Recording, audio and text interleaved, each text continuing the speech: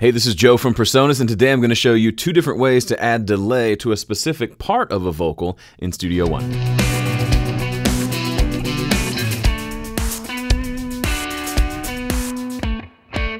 All right, here is the vocal. I wanna create some delay on my vocal. Can you guess where I want to add the delay? That's right, on the word delay. So this section right here, this is the part I want to have some delay on, but I don't want delay on the rest. Delay! I want that to go delay, ay, ay, ay. So there are two ways to do this. First, I'll show you the way that I do the most, and then I'll show you another way that can work it well, especially if you only want to do it in one spot. So adding a delay. First, we'll just grab our analog delay plugin. I'm going to drag it. Oop, the send section isn't visible. By the way, if you can't see your send section, just drag this up right there. There it is. Everything is kind of, if you didn't know this too, like the whole window here is pretty adjustable. So what fader height do you love? You can go really tall with your faders if you want. Anyway, I'm going to drag the analog delay to the send section. It will create my effects return with the send. And if we hit play, we'll hear this. Delay on my vocal. First thing, I don't want a dotted eighth delay. I want more of a quarter note. Let's try that. Delay on my vocal. Yeah, that'll work. Let's make the delay a little less low-endy, maybe a little drive on it. Try that. Delay. Yeah, I like that.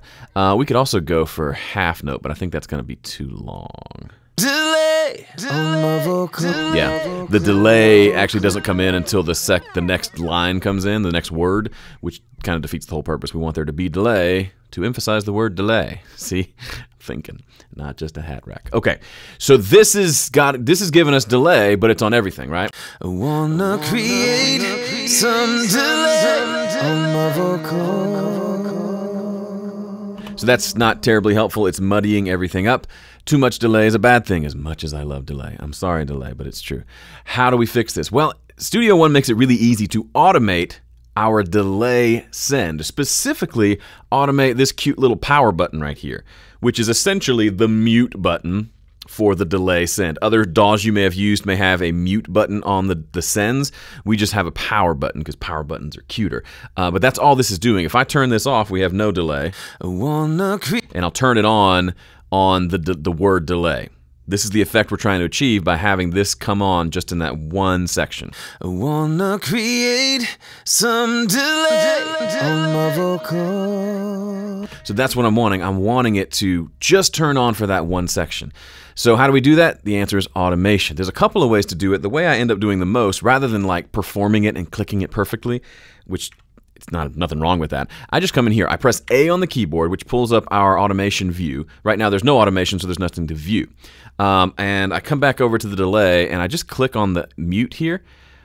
Just click it on or off, whichever you want. I'll click it to off, and you'll notice up here we have send mute. It knows that send mute was the last thing that I touched. So I'm just going to drag that parameter here. And now this horizontal line is our send mute. So if we want to mute just the word, or it's muted right now, if we want to unmute it just for this word here, we can do that by highlighting it and just pulling that down. So now, with my hands not touching anything, look ma, no hands, we're going to have delay just on that one word. I wanna create some delay on my vocal. So the delay continues even after the automation has stopped, because the delay, it's like a delay pedal. You send sound to it, it's going to do its thing whether you stop sending sound to it or not. So even though the automation is off and we're no longer sending this vocal to the delay, we still hear the tail of that delay. As you can imagine, this works with any effect, reverbs, especially time-based effects. It's cool because it allows you to have that tail.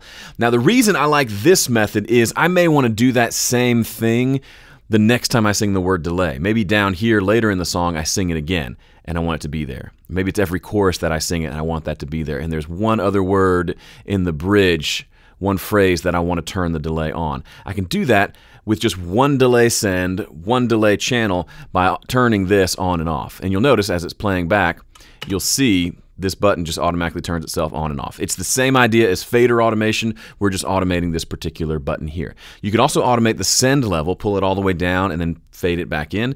I find once I've got the level I want, I use the mutes because then I can change the level later. If I decide, you know what, I like the delay thing, but as I tend to do with most things, I overdid it at first. Let me pull down the volume of the delay, but the automation stays the same. It's just now quieter. Some delay on my vocal. That sounds more like what you'd hear in a pro record. It's not super in-your-face delay. It's more subtle. That's probably best. By automating just the mute or the send on and off, I can still adjust the volume to my heart's content. I really like that. All right, let me show you the other way to do this. Let's get out of here, delay. Okay, so we've turned off that send, so the automation isn't there anymore. The second thing is to use what we call event effects. And let me show you how to get to those. Open up F4 will open up your inspector over here, and there's a lot of information here. But if you scroll down to this section, you'll see there's an event effects section, and you can enable it. First thing we want to do is separate this into its own region. So let's find the word delay. There it is.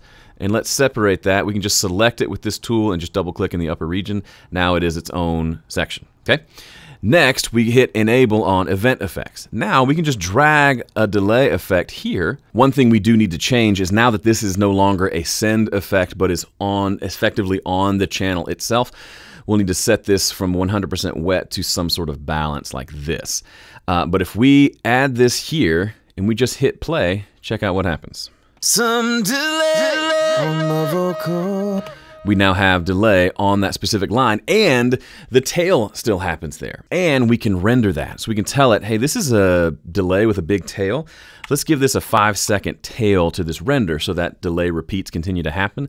I can click render, and now we can continue to play the song without using any more processing to make this sound happen. Some delay on my vocal. So it overlaps the delayed audio with the next vocal, so it sounds exactly like you would expect it to sound. Very cool effect. There are some situations where I will use this because I just want to do it in one spot in the song. I don't have multiple sections where I want to bring that delay in. Otherwise, if I want to bring it in different sections and have that freedom and that ability, plus have the delay on its own separate fader so I can do whatever I want to plugin-wise to that, then I'll use the automation for the send itself. Hopefully that made sense. If not, leave a question. Thanks for watching. If you haven't subscribed to our channel already, we're putting out stuff like this every week. Both myself and Gregor and the rest of the Presonus team. So be sure to subscribe. Thanks for watching. See you in the next one.